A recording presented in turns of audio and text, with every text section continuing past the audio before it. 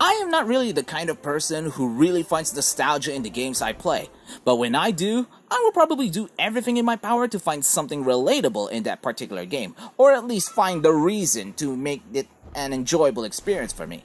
This game is no exception, and I gotta say, it's a surprisingly good time.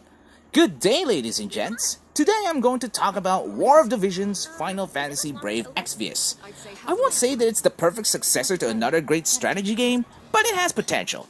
War of Divisions has been released in 2020 and is a spin-off to an already existing game called Final Fantasy Brave Exvius. Instead of the traditional RPG that Brave Exvius presents, War of Divisions has a strategy RPG gameplay similar to that of games like Fire Emblem and Final Fantasy Tactics. In fact, some fans and game critics consider War of Divisions to be a spiritual successor to the aforementioned title, with some features that makes the former stand out, such as a simplified job system, among others. Speaking of features, this game is filled to the brim with things to do, to the point that you may end up becoming overwhelmed.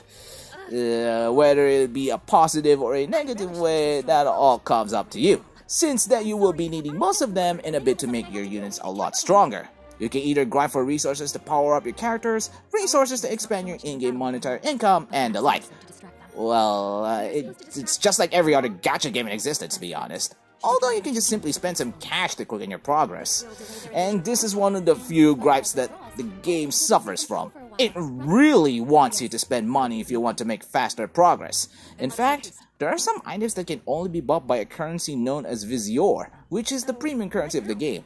And yes, you can buy them with real cash. While you can get some of them for free, especially early on in the game, you really have to spend a lot of time to even get a handful of it. And when I say a lot of time, I mean a lot. You finish stages, missions, and meet certain milestones to get some... Yeah, actually scratch that. Visior are plentiful, but only if you're new. Otherwise, well, I think you'll get the idea as you play throughout the game. You'll realize that your Visior income is going to dwindle as fast as as guild snappers trying to feed themselves into next week. Thankfully, the game is pretty generous for new players, allowing them to get a maxed out character right away, as well as some resources to power up your characters faster, such as guild and even Visior. Nevertheless, it doesn't change the fact that you really had to put tremendous effort to make your character work throughout most content, especially in harder maps where you're required to take out some powerful enemies with specific team setups. Yeah, I have to admit, those maps are a pain. But honestly, without proper preparation, and with terrible RNG, it may take some time for you to get past the harder stages, which takes around weeks or probably even months depending on your free time. The game also introduces a unique job system, which I mentioned a while ago, in which each character is presented with a main job and 2 sub-jobs, which offers various strategies for each character, and this system is what makes the game so much fun and experimenting fun team setups. I gotta be honest, it's okay. And it really encourages you to experiment with your teams in each map that you encounter, which is nice. Of course, there are other game modes, such as the arena, where you are encouraged to try different team setups, or to even try in the rankings, let alone maintain it. Honestly, I am a bit mixed about this particular game mode, especially that whales are the ones who continuously thrive and make that particular game mode a little bit more profitable, to say the least. So yeah, if you are not a big spender, then I suggest that you stay away from PvP. You can also grab gear in this game to power up your units, which is nice. Some gameplay elements from Brave Exvius were also adapted to this game, such as the inclusion of Trust Master rewards.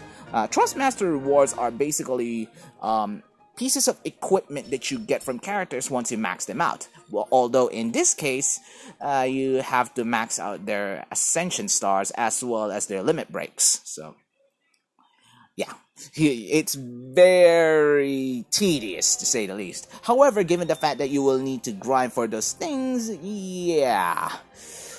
But nevertheless, they are powerful. Some of them are even game-breaking. But, yeah.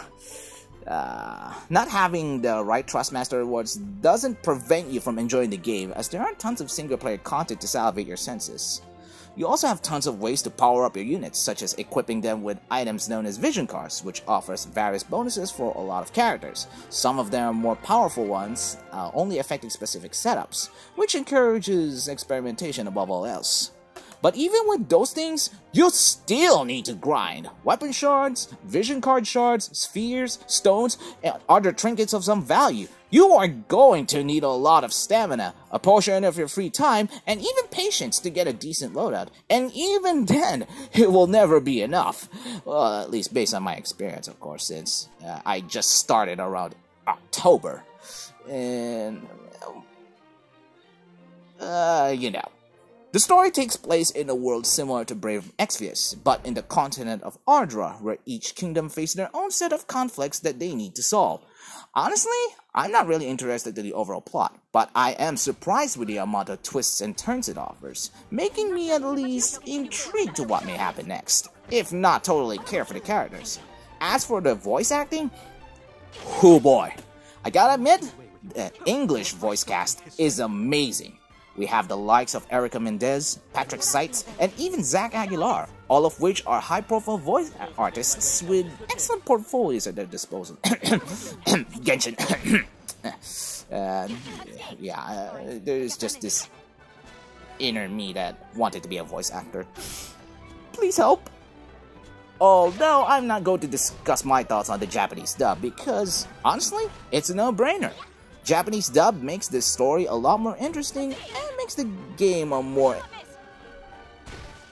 engaging, to say the least. But nonetheless, I say give the English dub a chance. It's honestly not as bad as what some people think. The game also features a guild system which encourages you to play with your friends or with strangers because no one you know would love to play the game with you and would rather tell you to get a job or something. Not that I'm against those kind of people, of course. They just want to help you, you know. So, yeah, although let's face it, you're just in there for the visitors, yeah, you're right. Yeah, you're one of those guilty ones, huh? Yeah, I'm also one of them, to be honest. Speaking of Visior, this is the main reasons you'll need to pull for characters and vision cards, among other goodies. And yeah, that is one of the other gripes that this game has for a lot of players, especially Final Fantasy fans. Units? Visior. Vision cards? Visior. Other items that will aid you on your journey? Well, you can get them in other game modes, but if you want a faster progress, then yeah, Visior is the way to go. Actually, as a gacha game, it is to be expected.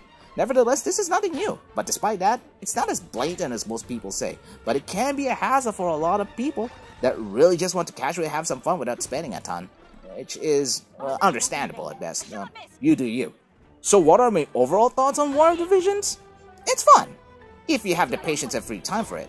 It has some nice moments, but if you are the kind of person that has a lot of free time, or rather, the lack thereof, then I say you try something else like, you know, Brave Exvius. That is fun. Well, I guess that's all for now. See you guys next time. Bye!